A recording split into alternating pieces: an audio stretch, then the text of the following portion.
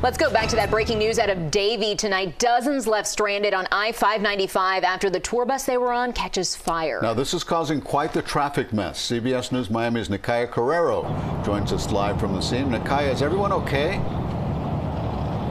Elliot and Lauren, last we checked, everyone made it off the bus safely, and that is a tour bus that caught on fire on 595, and I'm actually standing on an on-ramp that typically takes cars to 595, but as you can see, traffic is stop and go, and we are actually between Fort Lauderdale and Davie, so this is stop and go traffic. If you can find another route, you may want to.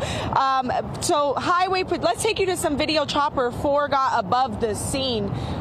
If you can see, the tour bus is completely charred and 50 passengers, according to the Florida Highway Patrol, were on that bus at the time and were evacuated. Everybody made it off the bus safely, but they are currently waiting for a Broward County bus to assist them with transporting the passengers from the scene. No injuries were reported, but all westbound lanes are currently closed due to this fire. So if you can find a different route, you may want to. And of course, we will bring you the latest information as soon as we can. In Broward County, Nakaya Carrero, CBS News, Miami.